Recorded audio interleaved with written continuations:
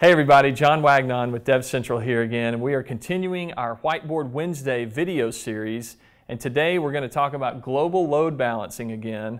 And if you've watched some of our previous global load balancing videos, you know that we've talked about the wide IP, and when a client requests a wide IP, a fully qualified domain name, then there's a series of load balancing algorithms that take place to respond to that client's request. So just to give you an idea here, you may have a client out here in the internet that requests a wide IP. And remember, a wide IP is actually not an IP address, it's a fully qualified domain name like I just mentioned. So it may be something like, f5.com,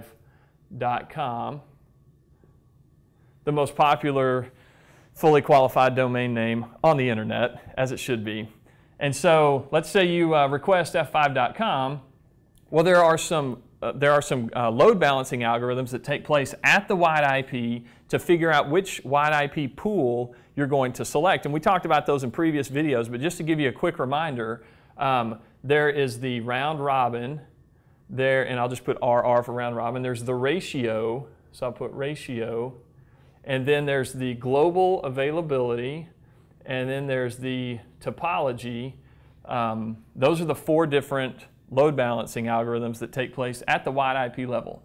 All right, so I have this drawing up here with these four data centers and all these virtual servers. And so when a client requests this wide IP, the question is, what response is going to go back? So again, at the wide IP level, we're going to use one of these four load balancing algorithms to figure out which wide IP pool we're going to select. So I'm going to draw a pool, actually maybe three pools here, across these four data centers to give you an idea of what some wide IP pools may look like. So let's say that these two data centers, the entirety of these, all of this is, we'll call this pool number 1. All right, pardon my penmanship. But all of this stuff is pool number 1. Let's say that these, I'll draw a pool number 2, and let's say that includes just these virtual servers in this data center. So I'll put pool 2 right here.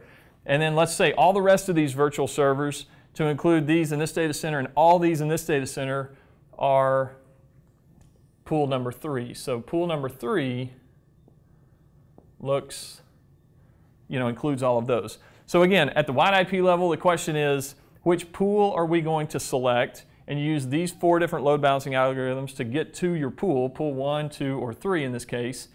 And so what we want to start talking about now in these series of Whiteboard Wednesday videos is, now that we're in the pool, based on these load balancing algorithms, which virtual server do we select? Because you can see there's a whole bunch of virtual servers potentially within that pool. And so the question is, which one of them are we going to select?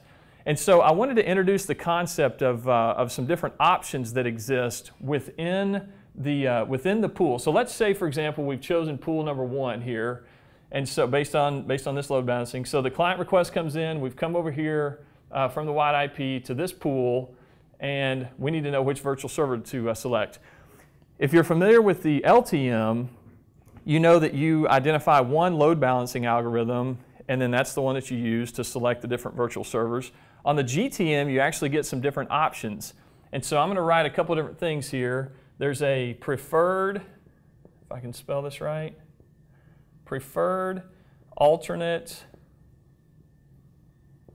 and fallback load balancing options.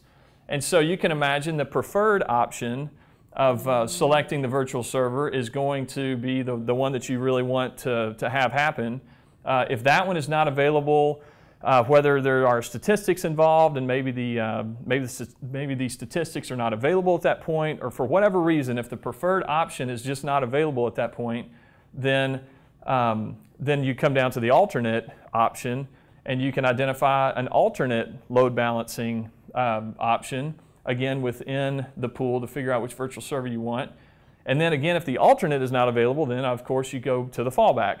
The alternate, by the way, some of the client-based statistics load balancing options are not available at the alternate as an option at the alternate level.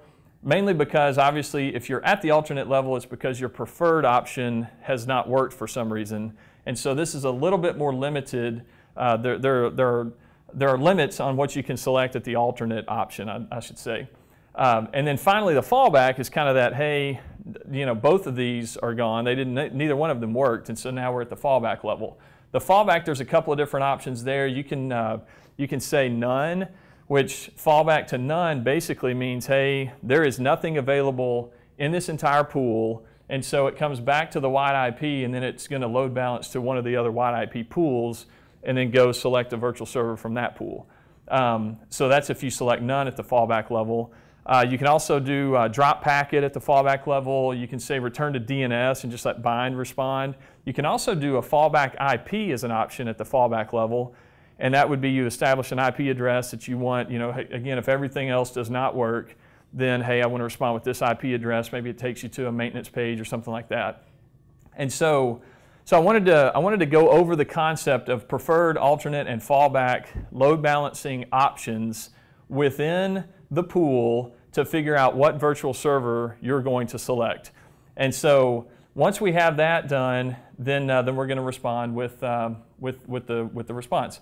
So in future videos, we're going to get into the details of what options do you have at preferred, alternate, and fallback. I mentioned a couple of them on the fallback at least, but there's a lot of different options that you can choose at preferred and alternate.